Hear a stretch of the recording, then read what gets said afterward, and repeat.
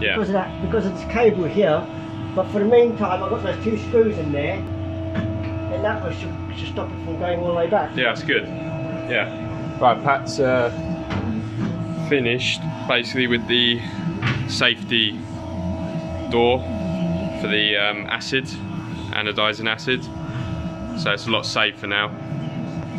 Yeah, solid. Nice one, Pat. Yeah. Alright, Pat's done the hatch for the anodizing water tank. So he's put drilled it all in. Got the handle here, just an old back. Pretty good. Nice one, Pat. Might be slippery, who knows. Put degreaser all over the floor. So yeah. So beforehand, I don't believe anybody was checking the spam, or I wasn't told about it. I was speaking to Max about it now. So I've now gone through all the spam, found 5 emails that should have been read. I've now dealt with the 5 emails and got rid of the spam. So read all of them and got rid of them. So we now need to make sure that we check the spam daily. It's on my board as well up the top, check spam daily. So that we know to check it, because some of them might slip through the cracks and go in spam. Bought a new dustpan and brush, done a home and also labelled it for the electronics area. So for the LED board Kanban, I've put the low level underneath. So then once we use up whatever is on top, then we flip the Kanban round and then order more. Right, the bin's arrived and I've labelled it as well. Got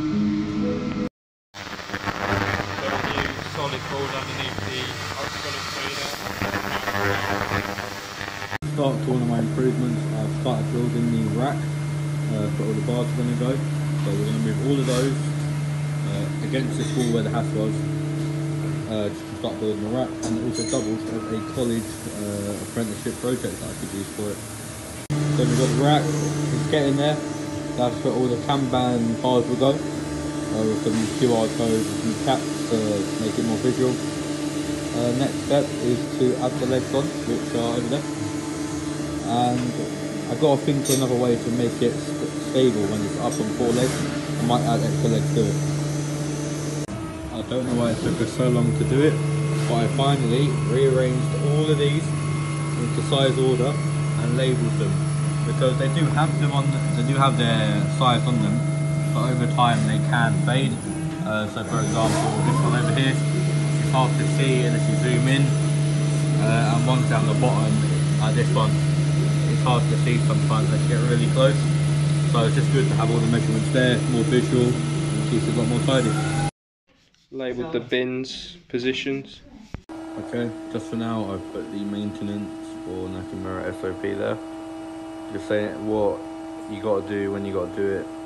When you do one, say if it's daily, fortnightly or weekly, you got to write the date next to it so you know when to redo it. It's only on the air drainer for now, but we'll find a better place for it when everything's cleaned up with the rack in place. But yeah. So kind of an improvement, kind of not until I tested it a bit more. But I found the old mechanical screwdriver. I don't know what it's actually called, but just testing it on these screws here. It can't untighten them from when it's tight, but the second you loosen them up with the Allen key, it easily comes out. Using this, it's a lot quicker. I'm gonna keep it on the. I'll find a place for it for now. I'm gonna put it there, see how it goes. If it improves setup times that I can noticeably see, then it could be a thing we'll use in the future and carry on using. Just makes it a little bit more easier when taking the screws out. So yeah. So I've done a reminder for our EORI number when we're sending any packages internationally.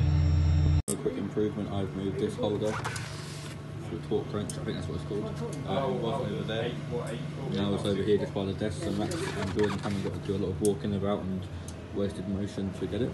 Now it's literally reachable. When you sit down, you can easily grab it and easily put it back. The plugs were found, but they don't actually have a home, a labelled home. Done a home for the plugs now, so I won't be struggling to find them anymore. So I've glued a single magnet onto the edge of the Kanban box, So you just need to put the magnet strip on top and then it stays there in place. Using the scrubber by putting the Velcro on the actual where you put the soap in and on the sponge. So when the sponge does get dirty enough and you need to change it, you just peel it off, put another sponge on, and see how it goes. So at the moment it's a bit of a struggle to find the magnets to glue onto the Kanban cards, because there they are, there, but just about get your hand in to grab them, so I'm going to fix that. So I found a really quick way of peeling off the CT1 glue. All you do is get a microfiber cloth and just rub it really hard around the sides and it peels away instantly. Trialing an SOP for cleaning our shoes when exiting and entering the ground floor area. Alright, new air gun installed on the mez floor. So beforehand we done the laser room 3 times on the back, so now we're trying to do it just once, and then we're getting this sort of on the back, so we're just going to try that out. So I've done another SOP. This one's returning unwanted items back to the seller. Right, the spillage box has returned for all the hazardous chemicals. So before trying to open these drivers up to connect the cables in, we had to use a flathead and try and pry it open, and a lot of the time it used to get stuck and just took ages, and it also bends the plastic. But now if you get like a thick screwdriver or Allen key of some sort, put it in there in the hole and just press down on the floor, it pops straight open, so it's much quicker and it doesn't actually cause any cosmetic damage. So the extension lead is hanging down, so what I'm going to do is I'm going to screw it up to there and put it up there. So it was hanging down there, it's now up here. So I've taken the air gun from the mez floor, put it in the powder coat room for Pat, so he doesn't have to walk out and then air gun it. Okay, so me and Max both worked on this. Max done the lock-up procedure, then just underneath that, I'd done the morning opening procedure. Then this eventually hangs up here on the shutter, and obviously when you close it you can see what you got to do, and when you shut it up for the night you're going to put it at the top area here, just so it doesn't get crushed by the shutter when you close it. So I've added a pen to the SOP for locking up and opening, and I've moved it to here so it's easier to see and actually use. So beforehand the to be washed pile was up here, so we put it there, and then whenever it was done we never really had anywhere to go, so now we have this. So now we have a bin for dirty washing, go in the washing machine, and then once it's done we've got a new little thing for the clean washing to go into, so everybody knows what it is, all labelled up as well. So I found out that when we clean out the gun, this is on a timer, so it's not unlimited, it actually has a set time until it completes the cleaning cycle in the gun itself.